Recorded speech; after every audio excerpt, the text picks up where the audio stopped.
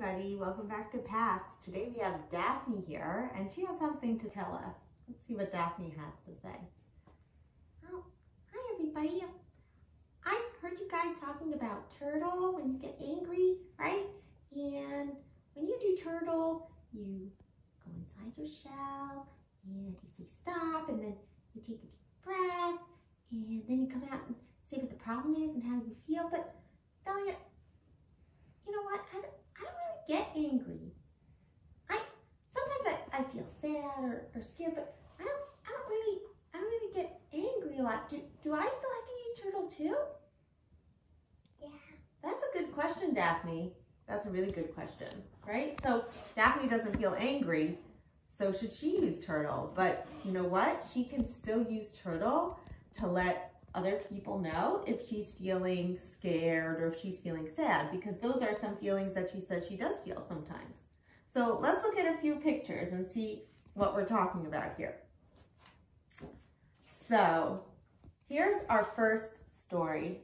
This boy is looking out the window, right? Yeah. And how does he feel, Dahlia? Sad. This boy feels sad. He's in school, he's looking out the window. He sees that his friends are playing outside, and I think he wants to go outside too. And he's feeling really, really sad.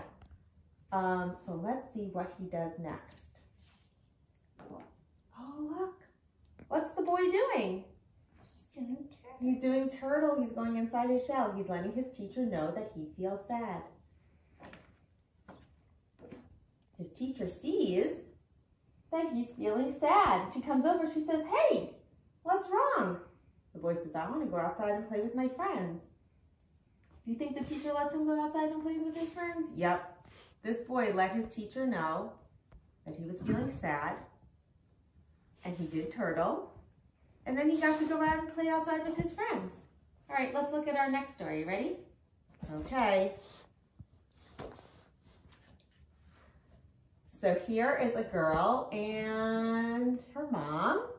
And where do you think they're going, Dahlia? Maybe to school because she has a backpack. That's right. She's going to school. She's got a backpack on. And how does the mommy and the girl feel in this picture? Happy. They're happy. They're going to school. They're excited. The girl's going to talk about her day. Maybe we'll do this. Maybe we'll do that. She's so happy.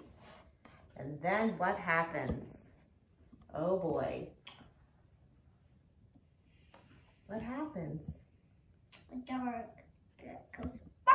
Yep, a dog surprises her. Ruff, ruff.